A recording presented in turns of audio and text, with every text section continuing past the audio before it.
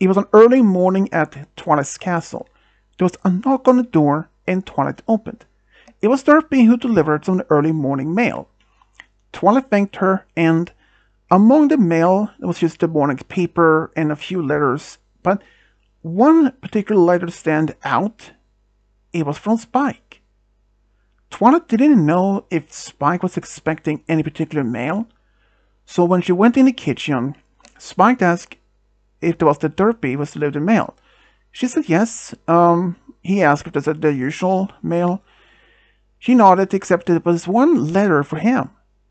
He asked, "Are you sure?" "Yeah, it's from Baltimore." "Oh, that was from my pen pal," Spike smiled. "You have a pen pal?" asked Twilight. "Yeah, we have been pen pals for about a year now." "Oh? Who is it you're pen pal with?" Her name is Wallflower Blush. She's an earth pony from Baltimore." "Oh, how did you even get her to be a pen pal?" "Well, I was the one day at the post office, delivered some package for you about a year ago, and I did notice that we're this pen pal program, kinda, and I kinda actually just wrote in there, and it was then how I was introduced to uh, Wallflower Blush by mail," says Spike. "She knows you're a dragon. She knows." "And how is she like as a friend, though?" Um, she liked it by doing a lot of flowers, actually. She owns her own flower shop in Baltimore. "Oh, have you ever thought of, ask her to come over to Ponyville?" Um, "I really haven't," said Spike. "Oh, but why not? I mean, if you've been talking to her by letters of a whole year, then why not?" Um, "Are you afraid that she won't like you as a friend?" "No, it's just, we have been a lot of business lately. It's full of friendship and your royal duties, and since I'm your number one assistant." "Yeah, I can see where you're coming to, Spike. But now this is summer break from the school, and I don't have any plans for, or any upcoming royal duties or royal summits or something like that. So you could probably invite her for a visit." "I should probably do that," says Spike. After breakfast, Spike went to his room and wrote a letter to Wallflower Blush. He then went straight to the post office and asked him to deliver the mail. Even though he wasn't expecting maybe an answer for the next couple of days, since it takes time for a letter to travel there. But 2 days later, Spike received a mail from Wallflower Blush. She actually accepted his invitation, and she was writing in the letter that she will be arriving at the station in Ponyville within the next day or so, around noon. He was quite excited to meet his new friend. And during this time, when he was waiting for this invitation or her letter, he had actually told a lot of his friends about Wallflower Blush. And they just asked some common questions like how she's like or what she liked to do. And he always answered truly. But then, the next day around noon, Spike was at the train station and waiting. He was later told the train would be delayed for half an hour. There was some problem with the train. So around 12:30 p.m., the train arrived and police walked off. Then he noticed one particular mare, a green mare. It was Wallflower Blush. She saw him, and they walked up to each other and gave each other a hug and said hello. He took her straight to the castle, and they actually had a lot of conversation on the way. Like, he would ask her how it's like being living in Baltimore, and she said it's a lot more, a lot more, you know, sounds. Yeah, you can say that, said Wallflower. Compared to this small town, it's really quiet. Yeah, I mean, I used to live in Cantalon, so I know what you mean. Oh, oh, that's right. You're Twilight's assistant, and you lived there before you moved here. That's correct. Spike took her to the castle, and she had a conversation with Twilight before they decided to just walk around in town to introduce some of his friends and just grab something to eat. Turned out, Wallflower was going to stay in Ponyville for about a week. And during this time, they actually bonded a lot more than even by letters. In fact, she has a lot more good time with Spike. But after, unfortunately, as the week came and went fast by. So this sad about to hear that she had to go back home after a week, since she had her own flower shop in Baltimore to be taken care of. But luckily she had one of her assistants to run the store for her while she was gone. And Spike promised that he will be coming over to see her sometime soon in Baltimore. She smiled and hoped to see him soon. And of course, they continued to writing letters to each other back and forward to maintain contact. But just before summer break was over, Spike decided to go to see Wallflower in Baltimore. He actually went there alone since he was trustworthy enough to do that. And he had actually a great time there also.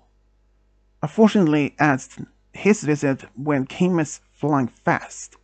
He was only there for about a week. But they did a lot of things together. He did a lot of sightseeing, and she did in fact introduce some of her friends to him, and she took him to some of the landmarks in Baltimore to show her around. But after he went home and the summer vacation was over, he was a lot occupied with helping Twilight at the school and some of the royal duties. But during this time, Spike actually has started to develop his own feelings for Wallflower. At first, he didn't know if she would actually accept him as a dragon. Because before this time, he actually had confessed to Rarity how he felt for her. She only liked him as a friend, like a younger brother type. And that he took it a little bit hard. But after some time, he got used to it. But after time, he started to have those feelings for Wallflower. And after summer came and went, autumn came and went, and winter had arrived, Spike decided to ask if Wallflower wanted to celebrate Heartwarming Eve with him and Twilight this year. So he did that by letter. Of course, he had to ask Twilight if it was okay. And she was okay with it.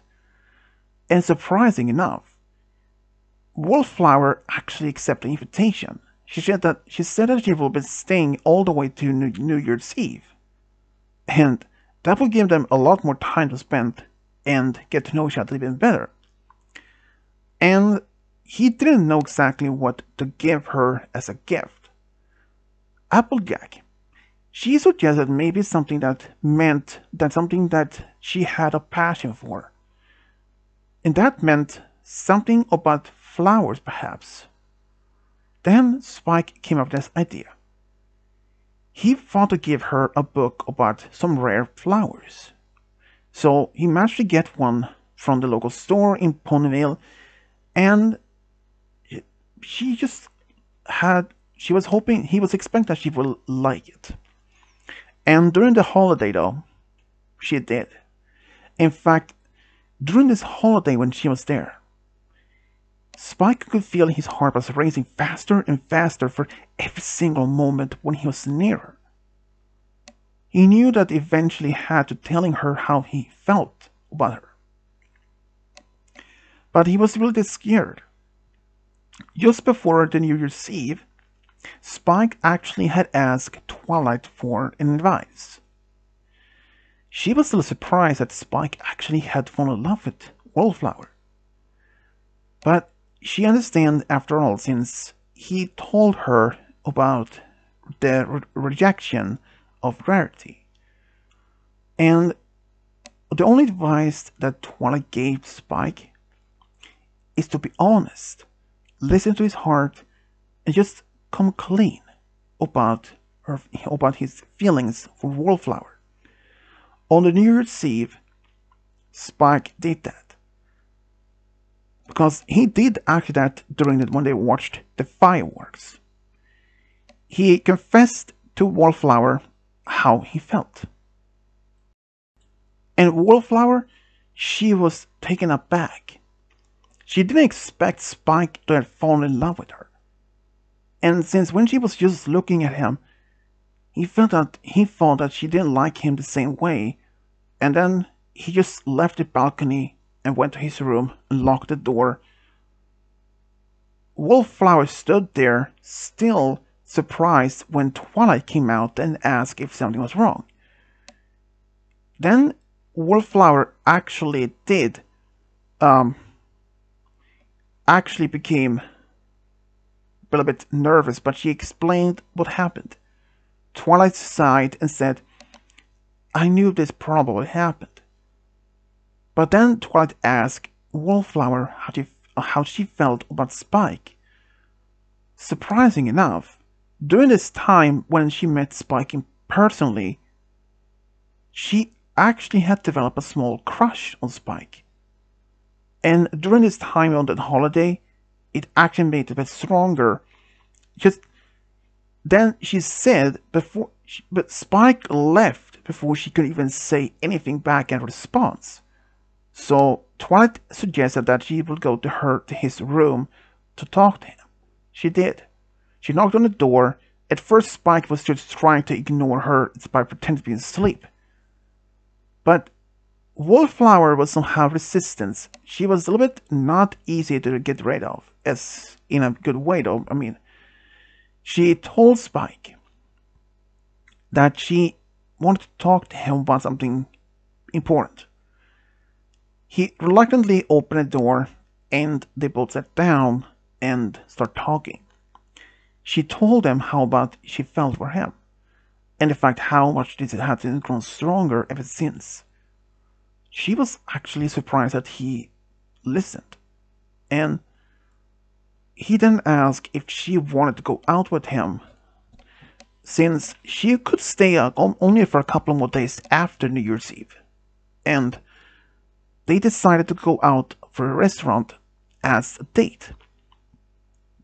And the next day, they did. At first, Spike was expecting this going to be awkward, but it was completely opposite.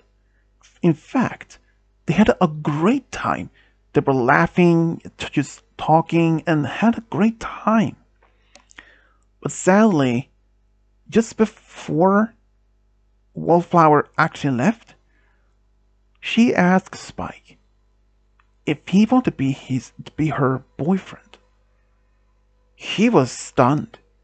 They hadn't even been, it's just been only one date. Well, despite knowing each other for a year, he said yes. And even despite that they live in so far between, they tried to maintain this long-distance relationship. At first, it had some difficulties. They were not being able to see each other so often as they wanted to. But after a while, they did manage to pull it through. And their relationship only grew stronger for each single day. Despite them being unable to see each other so often, but they maintained their relationship and contact by letters. And during the summer, the next year after, she did come over to spend more time with Spike. This time she stayed for about 3 weeks. Luckily for her, assistants back home could take care of the store for her while she was gone. And during these 3 weeks, they had such great time. And Spike could not have been happier with that. But after a while, Wallflower wanted to be closer to Spike, so she decided to move to Ponyville. In fact, while she was staying in Ponyville, she had actually talked to Roseluck, who owns her own flower shop in town, and asked if she was looking for any for hire. And in fact, she was looking to hire a new pony. But since she had her own store back in Baltimore, she couldn't just close it down, so she wanted to do something special. She promoted one of her assistants who has been the longest and knew exactly how the operations worked there. And that assistant was stunned, but felt honored. And after all that papers work had been done, Wallflower later moved to Ponyville. She stayed at the castle until she had her own house. She was just more happier that she could be more closer to Spike. And even Spike was even happier, because after all this long distance, now it was more closer. But after about almost another year, she was able to find her own house in Ponyville. And she was just happy to be able to do that, because her relationship with Spike over this time has sparked even stronger. Of course, they had some argues back and forth like many couples, but they loved each other. And after they had been dating for another 10 years, Spike felt that he was ready to propose. He had also got a ring for her, and he decided to take her out for a picnic, which he did. When he asked her, she said yes immediately. They told all their friends and her family and his family, and they were just all excited. Especially Twilight, who was overjoyed. She couldn't even been happier for Spike. Spike had asked Discord to be his best man. Wallflower had asked Applejack to be her maid of honor, since they had been getting very close. They had the wedding in Ponyville, of course. And even after the party, after the ceremony, every pony could see how happy they were together. Spike, when he was dancing with Wallflower Blush for the first time, just looking in each other's eyes, it was like the whole world has stopped. Only the music in the background. But seeing how they were so happy together, all the guests, especially the families, were so happy for them. Eventually, it was time for them to go on their honeymoon. They decided to go to Las Pegasus for 2 weeks. And there, they had just a great time, enjoying some magical shows, and having romantic dinners, and just having an amazing time. Both was just happy to have entered a new chapter in their lives. And 2 years later, Spike and Wallflower wanted to start their own family. And after a while, they later found out that Wallflower was pregnant. And in fact, she was expecting twins. A boy and a girl. They had even thought of the names, and both of them couldn't even be happier, especially when they found out twins. They were stunned, but they were happy. And then the day came when the twins were born. They named their son Firefly Comet. Firefly Comet was like his father, had wings, but he couldn't breathe fire. But he was strong and loyal as always. He always wanted to help around at the home. And his biggest dream, it was to be a chef. He always loved to cook with his aunt Twilight. And in fact, when he was old enough, he actually did open his own restaurant in Ponyville, and eventually one day did marry a mare, and eventually had $2 and 1 cent together. They named their daughter Lotus Blossom. She was like her mother, very passionate about for flowers and all that. And in fact, when she was a filly, she used to help around at Roseluck's flower shop, and Roseluck didn't mind it. But helping around in the flower shop only sparked an interest that she wanted to work there as well. When she was older, around 18, she was actually working at the same store as her mom for full time. Eventually, when Roseluck retired, she actually gave the flower shop to Wallflower and Lotus Blossom, who eventually took over the flower shop from her mother also. Lotus Blossom was just happy to have fulfilled her childhood dream. But one day, she actually got married with a stallion, and they later actually have 2 daughters and 1 son together. The love between Spike and Wallflower Blush had been an unbreakable bond. Spike was just happy when he first time met Wallflower and how his love for her sparked. And even for Wallflower, before she even met Spike, she was wondering if she would ever find her true love. But she did within Spike. And this is how Spike and Wallflower Blush find a true love, got a big family together. The end.